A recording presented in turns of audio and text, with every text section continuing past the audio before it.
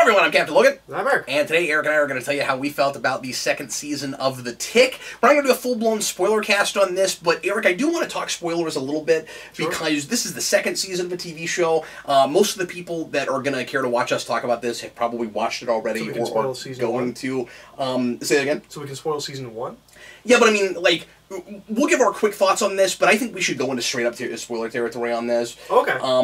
Because like you said a little bit of spoilers. You're just saying full spoilers. Yeah. Spoiler warning. Yeah, let's just do full spoilers. Lights. No, when I say a little bit of spoilers, what I mean is we're not going to do a full hour spoiler cast. Yeah. But I want to hit the main beats and actually talk about the show. Okay. Because most of the people that are going to be interested to hear our opinions on it have probably already watched it and are going to want to know what we think of the major developments. Sure. So I would like to talk about those because a lot of the stuff that I have to praise and complain about are things that will be annoying if I have to be vague about them. Sure. So real quick, non-spoiler for anybody that hasn't seen the season yet or has not watched the show at all. Writing remains as great as it does for season as far as dialogue and stuff. Yeah. I don't think it's plotted as well or as tightly or just it's structured weird. Yeah. I feel like this story, not necessarily everything that happens, but like this story should have been 4 or 5 episodes and should not have been a whole season. This is either... It's weirdly too long, even though it is cut down by two episodes, or not even too long. It's just like it needs to be a 20-episode season because it feels like the first half of a season. This isn't... It's not big enough to justify its length. I don't think so either. I don't know if... But it ends as if it thinks it's an epic. Yeah, I don't know if this thinks... I'm not sure if it's confidence, or... I don't want to believe that Edlin didn't think he was going to get a second season. And they're like, well, what do we do now? It doesn't feel like that. But it also doesn't feel like super swaggery. But, like, if I had to read it, I'd say it feels like, well, we're going to get at least 4. So, like, we can do a small story. The problem is, the small story was still a mystery. Yes. And so the payoff for the mysteries... All of the mysteries were almost all disappointing. Yeah, and there were mysteries that the first season set up that I thought we would deal with that we did not deal with at all. And some of them that we dealt with from that first season were kind of lackluster, how we resolved them. Yeah, that's what I think. So at least one of them. That's my disappointment about it. I am still going to fully, wholeheartedly recommend it. Simultaneously, the last episode... Hilarious. Yeah, simultaneously, the last episode was... kind of boring for the plot stuff, but we laughed out loud really hard twice. And like 2 of the best jokes are in the final episode. And you watched me lose my mind in excitement 5 minutes to the end. Yeah. And we will talk about that when we get to spoilers. But there is a thing that, as a Tick fan, I just lost my mind about. It's good, not as good. Yeah. But I think the comedy is up to snuff. Except for one. Okay, except for one thing that doesn't work at all. No, you're absolutely right, but I think for you, Superior probably makes up for most of that. Oh my god, I love Superior so much. He's amazing. And I didn't know how I felt about him in season 1. He's amazing in season 2. I think he's so funny. So we'll do best thing, worst thing real fast before we get into spoiler territory for folks that have watched the show. My least favorite thing is just what we were talking about, that some of the mysteries that are paid off are lackluster, and it doesn't seem to get enough done to warrant its length as a season. My favorite thing is the Tick Arthur dynamic. It's not the thing that made you squeal like a little girl? No, I'm not going to call that my favorite thing. Especially because I don't know how they're going to handle that moving forward, you know what I mean? I mean, yes, I'm very excited about that. But part of that is because I was hoping for some more, like, major Tick comic canon stuff, and I didn't get it through the season. So when I finally got something, I mean, I will spoil that. It is the thing I'm talking about is a thing that I'm familiar with, and I was very excited about that. But anyway, the Tick Arthur dynamic is wonderful because they're finally on the same page, and I feel like it's very satisfying getting to see them on the same wavelength after a whole season of Arthur thinking that Tick is a crazy person and not being sure if he should be around him, and at first thinking that he's part of his imagination and all of that. There is a real believable progression that has got us here, and they have earned every bit of Tick and Arthur basically being in the status quo that I'm familiar with them being in, but I'm not used to seeing it earned like that. And some things like that, it's especially annoying. Especially in the comic. Yes, some things like that, it's annoying to get an origin for, where it's like, I didn't need that. This, it's very satisfying, because this for the Tick is much more realistic and believable than we've ever had it before. So for Arthur to be such a fleshed out character and to have found his confidence again, you notice the eye twitch is gone. Entire season he does not do that anymore because he has found himself, and he's still struggling, and he's still not sure if he's going to be able to. He's still like a little guy, and everyone else has superpowers, and he doesn't know if he can make a living. Yeah. This show deals with that in a way that we never have before. Arthur doesn't get to just be a superhero. Just drop it after that? I'm not sure if he's going to go back to work or not. Well, no, I think we'll talk about that with spoilers. Okay. What is your best thing, worst thing? Have we covered worst? Are we both in the same place there? You didn't do a worst. I did. I started there. I said my worst thing is all the stuff we were talking about. Okay. About the season not getting enough done and all of that. I opened with that. My best thing is Superion. I think Superior's funny. At some point I just turned you on like. Every time Superior's on screen, I'm so happy. Like, I'm never bummed he's on sad screen. Superman.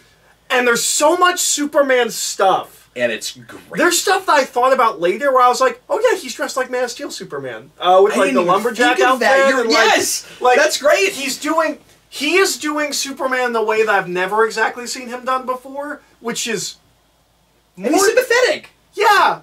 It's just more dumb and ponderous. Like, he's not evil. He just wants to be famous. He's Superman for the wrong reasons, but not to an evil degree. He just wants everyone to love him. He only saves people so that everyone loves him. And it's funny he's hilarious. It's funny because he just now realized what his motivations are, right? Where it's like, now that people aren't liking him as much, and like he freaks out because anyone on Twitter complains about him. Yeah. And he's like, everyone is supposed to love. And it's fun because it's like Golden Age Superman status quo, suddenly modern Superman status quo, he cannot deal.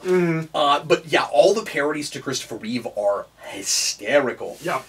I don't know if that's... I feel like I had a worse... Oh, I'll say my worst thing is, this is a show called The Tick, and The Tick just kind of gets, like, backburnered for most of it. I don't need everything to be about him, but, like, he almost didn't have to be in this season. There are no Tick plot lines. Not really. You're right. I mean, he's still funny. I still like him, but he's kind of. But he's a supporting character on his own show, and that was true of first season. But Arthur needed to be the protagonist for that. They should be more dual protagonists, and their dynamic is as if the story made them dual protagonists. But you're right. There's not a lot where I can see a lot of like thematic parallels between him and a villain or anything like that. Like, he is kind of sidelined. Narratively, he feels more like Arthur's sidekick. Yeah, and you can make the argument that he's kind of a plot device. Where we need him because he's, not invulnerable. Yep. And he could break through like 4 or 5 because Arthur can't get into Aegis without it. Yeah. Yep.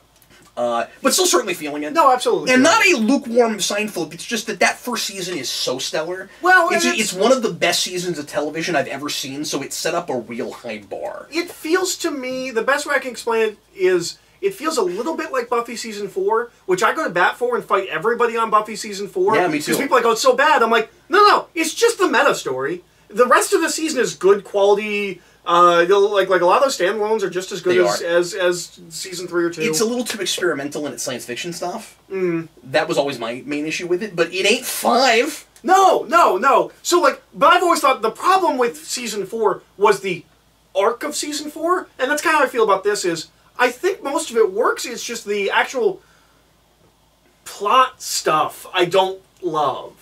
It just doesn't move fast enough, and then when we get to where it's going, it's not a good enough payoff for the slow burn. And it thinks it's more compelling than it is, or that it's more exciting than it is. And I don't think when you finally get to the villain, I get his motivations, but the big thing I don't get is why he thinks that. Yeah, he's just a mouthpiece. I don't, and so that was disappointing. Yeah, especially because we have like a secret villain through the whole thing. I don't want to be a raging fanboy and say that it has to be like a comic character that I'm familiar with. But when we finally find out who it is, not only was it a letdown because of what you just said, but also I wasn't that surprised by it. Mm-hmm. Like all roads were leading there, and so that's good. But it was almost predictable, almost a little bit callable.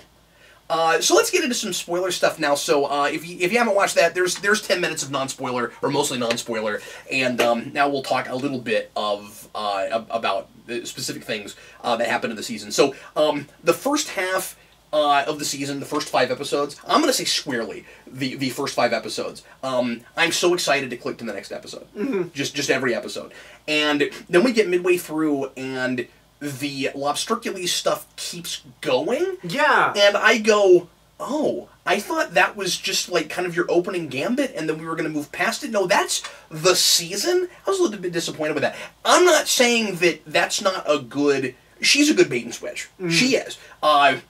I didn't call that. I didn't call that she was going to not be a villain and be a sympathetic character. But I don't need everything I liked her. Arthur do for the rest of the season being taking care of her babies and finding her babies. No, that's the problem. If she was just in prison and they were trying to like that was a like C plot like and we're also trying to get her free. Fine.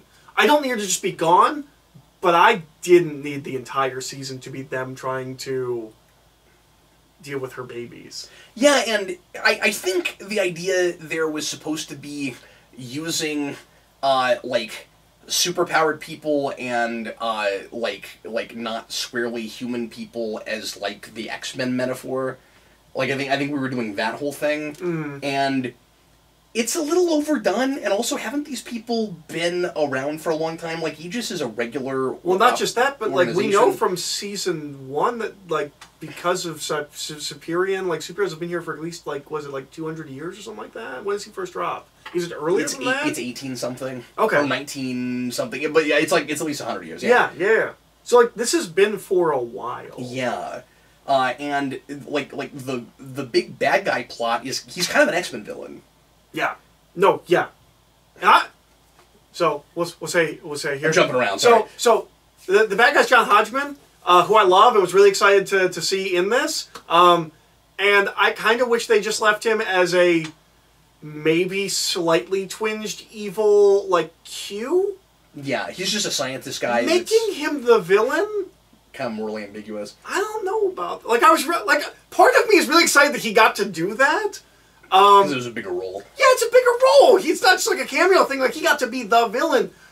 But because he's a human, like, more than maybe I've ever seen before, like, at the end, he's holding a gun, and Miss Lint runs away, and he's like, oh, I can't do anything now.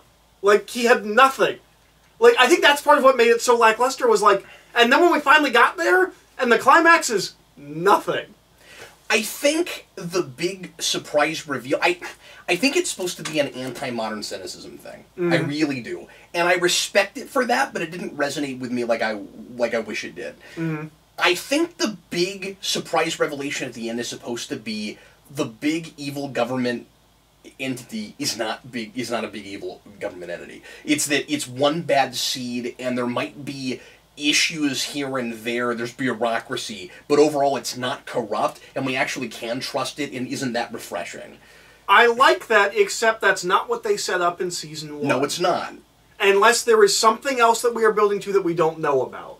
Or unless the idea is just supposed to be, it's that guy controlling the drones, and that's it, but it's not, is it? No, the Terror says he's trying to take it back, and he's been doing this for 100 years. What is he taking it back from? Yeah, maybe he's talking about that line that Terra has at the very end, where he tells Arthur, "I'm not trying to rule the world. I'm trying to take it back from who? What are we talking about? What is it?" And when I said earlier in the non-spoiler portion that I want that there were major revelations set up that I was expecting to get this season, that was the big one. Where is that? Well, if I remember correctly, we like cut right from that to like the drones. And you're like, oh, they're watching. Yeah. And those seem to be related things. I don't mind the bait and switch as bad if I'm not set up with the Terror. Yeah. So I want to believe that is unrelated. That the Terror is not talking about Aegis. Yeah, but Aegis. I don't trust that the show, at this point, I hate that I'm saying this. Pardon me. I don't trust the show knows what he was talking about and will ever tell us at this point. Because we also dropped the Tick and Arthur light stuff. That's part of it, yeah. When we, but also just maybe maybe they put that line in there to make us leery of Aegis, and then it's a cheat, and we'll never get back to it again. I don't know. We'll find out. I mean, I don't know if we'll ever get back to the Terror. I don't know if we'll ever see him again. I thought he desperately needed a scene. I do too. But if they weren't gonna deal with what he said, or they've retconned it, I don't know. Well, he's still on ice. Like, maybe you don't want to bust my ice just to be like, a scene. Yeah, you don't want to be like Gotham. Yeah. With Riddler. You remember that? Where just 2 episodes later, he's already back out of the ice. Yeah, but at least he was then like went back to being a main character, which was annoying in a different way. But like, if you brought Terra out of ice, and then I guess they could have de-thawed him before he went to prison or something. Like, I don't know. But yes, with the nightlight thing, that is frustrating a lot, because I did a lot of speculation the last time we talked about this on video about what the deal was with the Tick and Arthur seeming to be joined at the hip and connected somehow. Arthur seems to be the linchpin for the Tick's entire existence. It's like the Tick was literally born yesterday in first season, and somehow he doesn't remember anything past like the last few hours, and he says he thinks he's a robot. And yes, and but he says early in the second episode, he says that when Arthur's not around, he gets confused, he gets all fuzzy-headed. What is that about? Why are we not talking about it? And when we did the costume switch for the second time at the beginning of the season, I thought that was the beginning of us maybe dealing with it, and no, it's just them being kind of clever and fun in addressing the fact that they want to keep changing the costume. It might not actually mean anything, and that's driving me crazy. But like, they made it pretty plain, I thought, last season, that the nightlight thing with Arthur right around when his dad gets killed, and he has a blue nightlight, and he hears the Tick talking to him, that's not him dreaming a past that didn't happen. I thought that was supposed to be real. Like, a thing that happened. Although, Arthur, what are you gonna do? We've not called back to that at all. It was weird not to get that line at all this season, because that's been a real big through.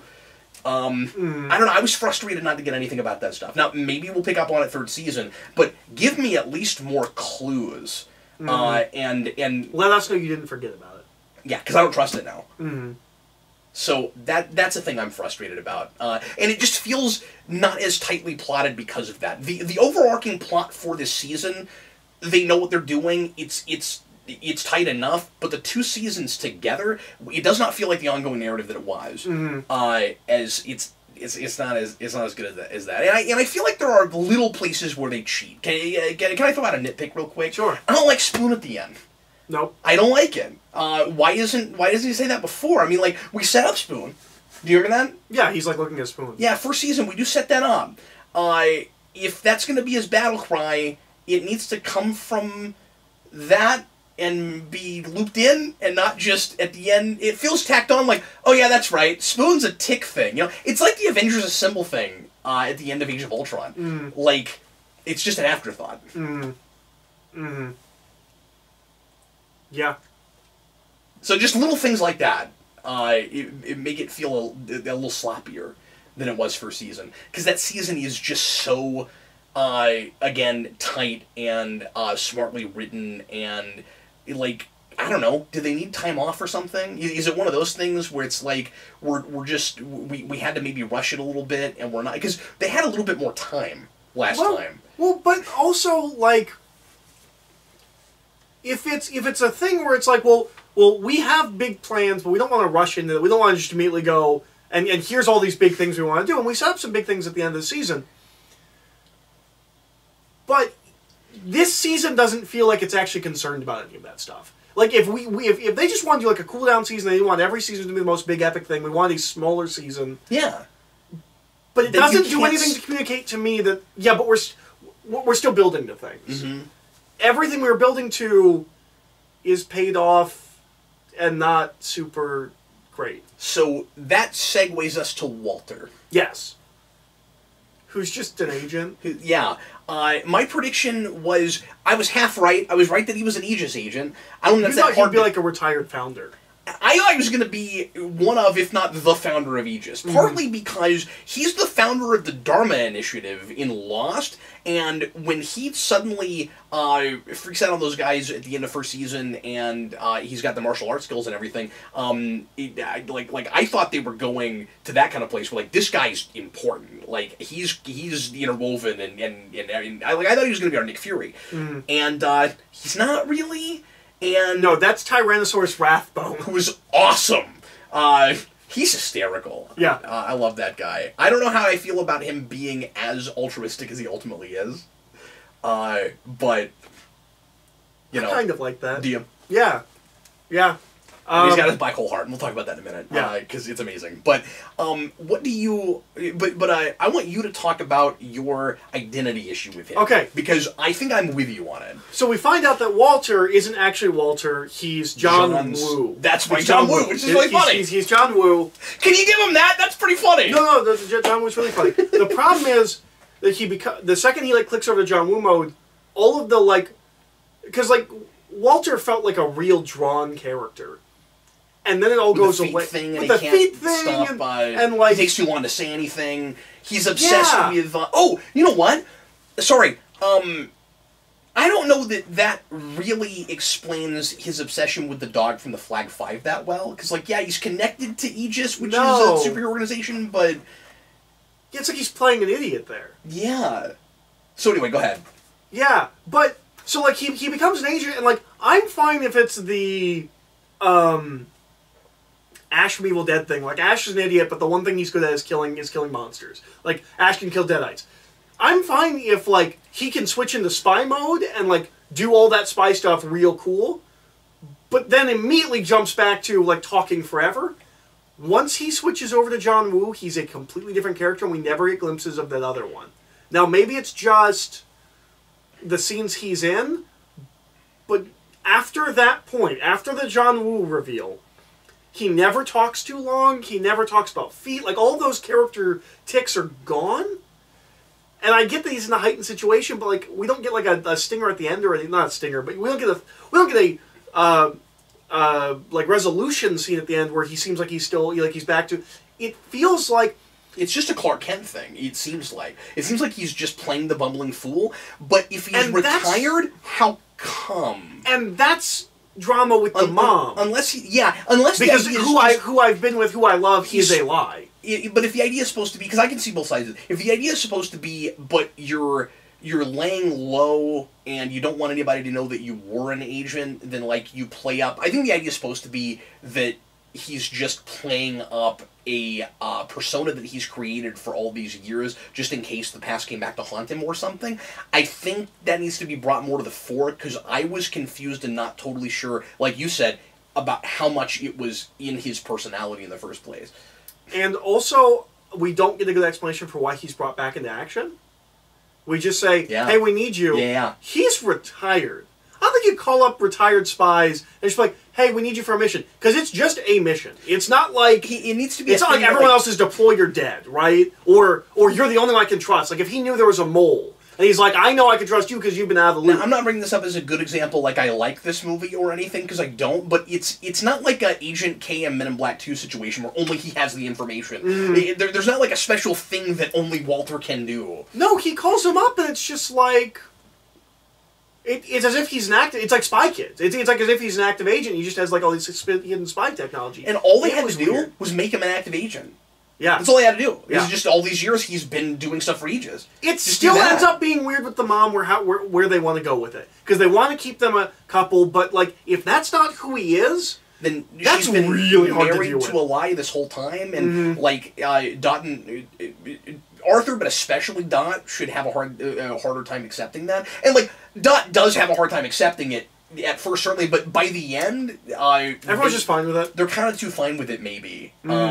So, yeah, I don't know. I took issue with that. It did feel like they wrote themselves in a corner, and they weren't really sure where to go with it, and they didn't quite nail that. Yeah. They didn't stick the landing on that. That's unfortunate. How do you feel about where we're taking Dot? So here's the thing. I really liked Dot in Season 1. I really liked Dot in Season 2 until the last 2 episodes. All of a sudden, it's like something just changes and I no longer like her and I think she becomes really unreasonable and really, like... Unreasonable with Overkill? With every... Like, out of nowhere, she hates Aegis, but for no reason. She just... Like, and it feels like she became like that with a bunch of things. All of a sudden, the last 2 episodes is like, all of a sudden she, like, takes stands on things. Yeah. And I never feel like she has the information to take a stand, and it just doesn't feel... It feels like she went from, like, knowing what she was, and then, like, kind of trying to find herself, and she's still finding herself, but she's going to act like she knows what's going on. And she just feels less stable than she did previously. Well, and... Again, I think there's just stuff we're not bringing enough to the fore, because where I thought we were going was that Overkill is a bad example. Mm-hmm. That like he's setting a poor example for her, and she's being influenced in ways she shouldn't be. But we don't do that. We don't do that, and the show has been playing that like an endearing couple, and I want them to get together. They have wonderful chemistry. Mm-hmm. I was a little surprised there wasn't like a kiss. There wasn't a kiss or anything. They have a little dance. I hesitated. I don't think they do that. That doesn't happen. Yeah, they have the dance thing at the end. I mean, it is clear that she's really super sad when she thinks he's going to die and all that. If they don't actually get together in Season 3, I'll be very surprised. Hopefully we get a Season 3. We haven't got it announced yet. I'll be surprised if it doesn't get renewed. But, yeah, I'm with you. I think she's handled kind of sloppy by the end. My big question is why she has superpowers. That comes out of nowhere, and we talked about this while we were watching it. The Tick is a place, and even this series, which is more realistic but still very absurd. I don't need to know how everybody gets their powers. I don't need to know why Flexon is stretchy. I don't need to know how the Doctor Strange stand-in guy, what is his name? I sometimes remember it and sometimes I don't. I forget what it is right now. It's not coming to me. Anyway, but that I have a cast list up here, but I'm not seeing it right away. Wiki is terrible at updating it past the first season. Yeah. That guy, I don't need to know how he got his magic powers. What's his name? I know, but I don't need to know how he got that. You know what I mean? Well, he's born. Like, did he say that? Well, that's usually how, like, Mystic things... The point is, even if you know it, I don't need to know it. Dot didn't have powers, now she does. And I'm assuming something that happened last season gave her that, but they treat it sort of like a mystery at the beginning, where it's like, oh man, and she's got these powers, and it takes her a while to figure out what exactly she can do. And like when she dodges that bullet, she realizes, but it takes a while that because Overkill tells her, no, you didn't just dodge a bullet. That's related to your premonitions that you were getting earlier in the season. You're not super fast. You can just see things before they happen. You see things before they happen. Yeah. Why does she have that all of a sudden?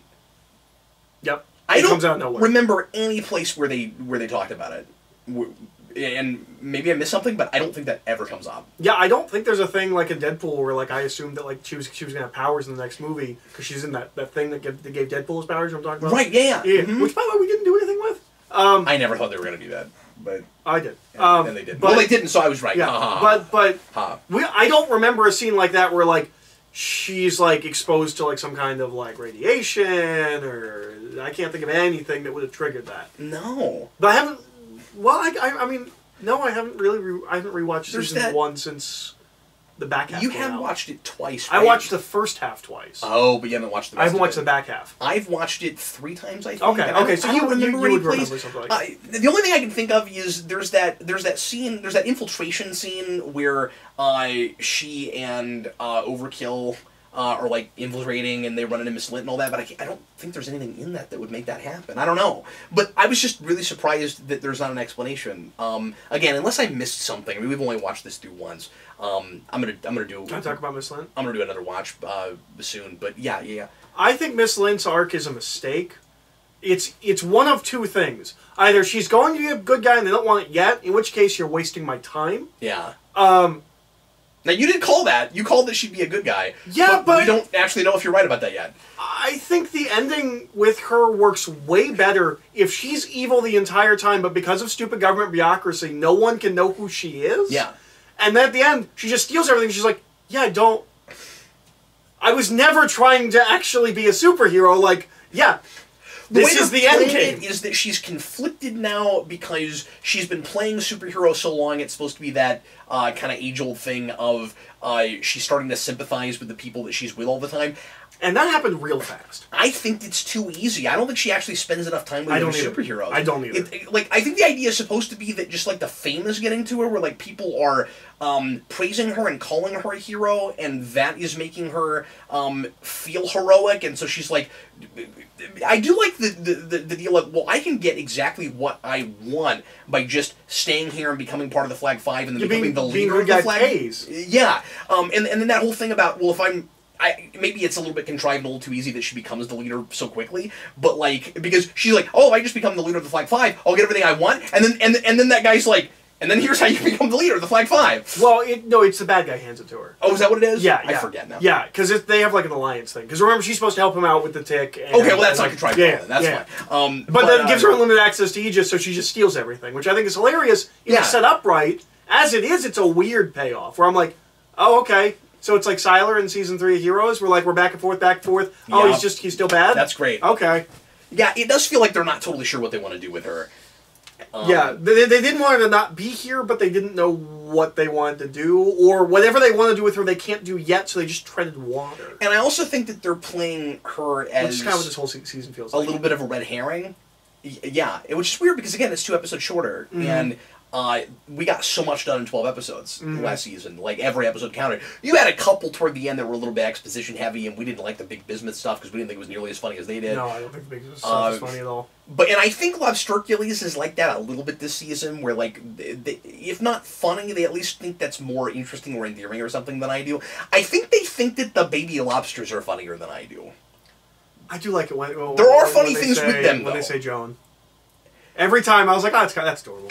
The Joan thing is weird. The Joan thing is weird. Yep. Because Lent calls herself Joan of Arc, which is fantastic. That's hysterical. Arthur's mother's name is Joan. We have an episode title with Joan in it! I assumed it was about Joan of Arc, but then it's not. But then it's about Arthur's mom, and I like that she's involved. That's kind of cool that they bring her in, and it's not what you would expect. And she's so much more reasonable than most TV moms in this kind of show. She's more reasonable than Arthur's mother has ever been. Well, so is Dot. Yes. I mean, you remember her in the other live-action series? Yes. She commits him. Yep. In this, she comes in and helps, and almost chastises him for not telling her what's going on so she can be helpful. She's like, you just told me about this, and, like, I'm a mom, I'll help out the lobster babies. That was good. That was all right. Went on a little long, but that was good. But yeah, how do we not have any correlation between Joan and Joan of Arc? Joan is not a name you hear all the time and stuff. We have it twice, and there's no correlation. I think the big mistake with Lobstercules is when Lobstercules shows up, and is it episode 1 or 2? I think it's 1. I think it's right away. Yeah, I think the bank heist is right away. It feels like it's our first adventure in this season, and Lobstercules looks great. The problem is, I thought I was getting more. Yeah, me too. Where you're like, oh, you made 1 suit. Oh, you're not as high budget as I think you are. Yeah. Now, that's not to say that they didn't do some really good stunts this season. Tick running through 5 walls is awesome. Yeah, I mean, there's some really cool stuff like that. Oh, and Tinfoil Hat Kevin also has superpowers. Oh, yeah! But that felt more like it was under their hat the whole time. Maybe. And I feel like there was like a clue or two in first season that made us think there was more to him than met the eye. But yeah, when he starts teleporting, that felt more established and set up than the Dot thing did. Yeah. Certainly. Yeah. Well, because the Dot thing isn't at all. Yes. Certainly. So there's no comparison there. We should mention how funny that speech Overkill has at the end. Yes. Because it's brilliant. Yes. It's really funny. It's one of the 2 things that are in the last episode that I think are maybe the 2 funniest jokes in the show. I have more words. He thinks he's gonna die, and he's on the phone, and he's talking to Dot and Arthur, and he's like, he's like real short, and then he like leaves. And he's, I have more words. They think he hangs up, and then he goes, wait a minute, I have more words, and then he goes, you are the people in my life, and that's goodbye. Yeah. That was the best. The dance off does not work at all. At all. Nope. And I couldn't believe it, and I've never had that with the show. There's never been anything like there's things they think are funnier than I do. There's never anything where I'm almost embarrassed. The for them. problem that was the scene where I cringed a little bit. I was like, and it's funnier at the end. It is with the silent dance party. Like it's paid off better than it's set up, but I don't like it. The problem is, this is a feels out of character. This is a more nuanced, realistic show than any previous adaptations. Yes. Yeah. It's too character driven to throw something like that at Overkill. Overkill wouldn't do that. It's super out of character for him. The other amazing joke in the last episode is Superians deciding whether or not to turn the Earth backwards. He's like, well, I think okay, so if it doesn't work, everyone goes into space. 7 billion people get flung off the planet. But if it does work, I can go back to when everybody loves it. Traveling back in time is definitely that's definitely the I can do this. I know I can do it. I know I can. Hilarious. And I thought I might be disappointed if they didn't go through with it. I don't think I was. I think I was fine with it being interrupted. Yeah, because it's interrupted by more plot stuff. Like, it's more set up for next season. I'm more excited for season 3. Like, that, it's weird because, like... I want to see what the show does when it gets cosmic. Yeah, this show is... Here's the thing. We've been really negative. I don't think the I don't think we've been really negative. I just have more criticisms than... And most of my positives are a lot of the things I had to say about first season. It's still a really smart, sharp show. The meta arc and where they went with a couple of characters is wrong. But I'm really excited to see season 3. Yeah. And I'm hoping this was just a smaller season because they didn't want to do like epic to epic. Yeah, which is smart. It's just... It's a show that can have downtime seasons, but then... They just set up too much. But you know what? Then make this a more episodic season. Yeah, I would have been fine with that. Maybe have like a couple smaller arcs or like something like that. And it's really easy to do the Flag 5 stuff in the background, especially if it turns out that there's not as much of a conspiracy as in Season 1. Like, it was just that doctor guy, and it's not the whole organization, and, like, surprisingly, the Flag 5 is real and above board, and Tick and Arthur are actually, like, they don't end up with a shattering disillusionment that they joined the Aegis like I thought they would. Now, by the end, I'm a little bit confused about whether the Flag 5 is going to continue to be an operation. I have no idea what's happening with the Flag 5. On a first viewing, I have no idea what's happening at the end of this, because they make it sound like the Flag 5 is not a thing anymore, but they only lost one member. Yeah, they can just replace him. Well, her. Right, I mean, that's what. Sorry, they can just replace her. They got other superheroes. Yeah, I don't know why the Tick and Arthur don't seem to be on the team anymore. It's almost like, and this is... And Dot could easily apply for membership. Or Overkill. Yeah, he's killing people. But Dot could easily apply But he was on the Flag 5 originally, and if he came on and she was his sidekick, just like in the original, he was the sidekick. That would be great. Yeah. But it's... I also don't think the original Flag 5 was Aegis-based. I think they were just a group of superheroes. Sure. Yeah, maybe. I don't know if they were Aegis based. That's a good point. But here it's like Sheila's. It's like the movie Avengers. Like Sheila's putting together a team. Yes. But it seems like, think about this in world. Okay. They announce the return of this superhero team, and then the next day it's just not a thing. Yeah. I don't get that. And, like, why? Because the whole agency wasn't... They got rid of the one person. Got rid of that guy. And the villain that was on the team. And then the guy that's running the show, the actual Nick Fury of the group, we thought died, and he didn't, and he's still in charge. You know what we could have gotten comedy mileage out of that we didn't do at all? What's that? Other applicants? Yeah. Everyone we met was on the team! It would have been really easy to just repeat Deadpool 2, though. It's maybe a good thing they didn't do that, but... Yeah. You would have to do it as a montage, I guess.